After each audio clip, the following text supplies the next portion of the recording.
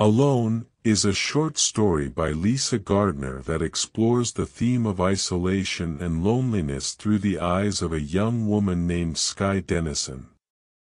The story begins with Skye returning to her hometown of Ashby, Massachusetts after years of living in foster homes and group homes. She is now 18 and has aged out of the foster care system, which means she is now responsible for her own well-being. Skye is a complex character, and Gardner does an excellent job of exploring her inner thoughts and emotions throughout the story. One of the main themes of Alone is the feeling of isolation and loneliness that Skye experiences. She has been on her own for several years and has had to rely solely on herself for survival. This has made her feel disconnected from the world around her, and she struggles to form meaningful connections with others. Skye's isolation is reflected in the way Gardner describes the town of Ashby. It is a small, quiet place where everyone knows each other, but Skye feels like an outsider looking in. She sees the town as a place where everyone has a place to belong, except for her. Gardner also explores the theme of family in Alone. Skye has never had a stable family or a sense of belonging, and she longs for that kind of connection. She is envious of the families she sees in Ashby, particularly a young mother and her child who she watches from a distance.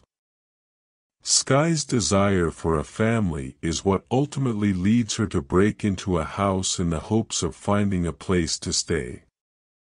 However, she quickly realizes that breaking the law is not the answer to her problems.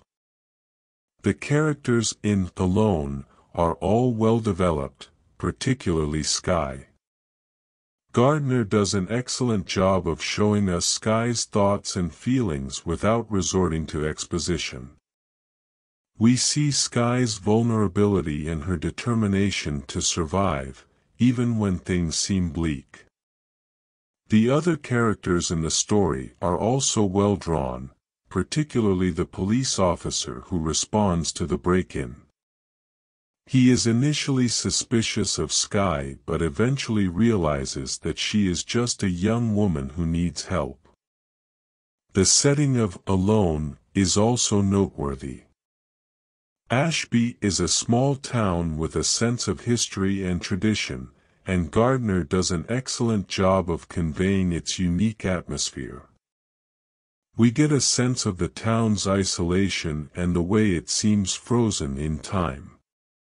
The town is also important because it is the place where Skye's story comes full circle. She returns to the town where she was born and where her mother abandoned her, and she must confront her past in order to move forward. Overall, Alone is a beautifully written story that explores complex themes in a nuanced and thoughtful way. Gardner's writing is precise and evocative, and she creates a vivid sense of place and character.